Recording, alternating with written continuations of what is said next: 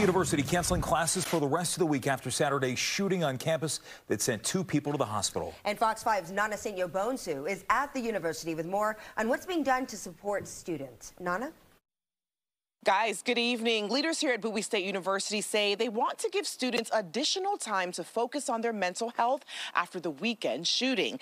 Now, 2 19-year-old men are recovering after they were shot Saturday evening during the university's homecoming festivities. Maryland State Police say around 11:30 in the evening is when shots were fired outside the Center for Business and Graduate Studies building, this causing the entire campus to go into shelter in place till about 3 a.m. Investigators say the victims are not Bowie State students, and they do believe the shooting was an isolated event with no known threats to the university. Originally, school leaders canceled classes on Monday, but on Tuesday they decided that one day isn't enough. The healing process takes time.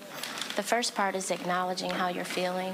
The next part is seeking out those services so you can begin that process. Having that respite, that time just to depress and de-stress is very, very important for their mental health and well-being. We have the expectation that they're able to keep moving forward, attend their classes, but this has impacted them mentally in a very severe level. Dr. Aquila Mitchell, the Director of Counseling Services at BSU, says her team is meeting students where they are. Outside of the 24-hour helpline, they will be going into residence halls and holding a number of counseling sessions and seminars for students this week. Kareek Jones, a senior at the university, says this move by leadership shows they care, and he wants the student body to take advantage of this time. Take this time to self-aware and to be cautious of what's been going on with your life.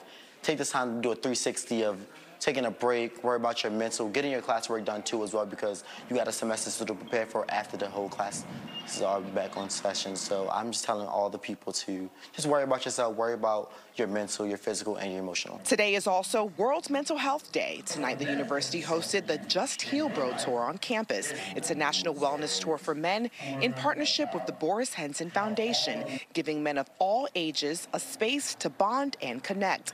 This event was already in the works prior to the shooting. Now tonight, police are offering a reward of $2,500 for anyone that can help lead to an arrest. Guys.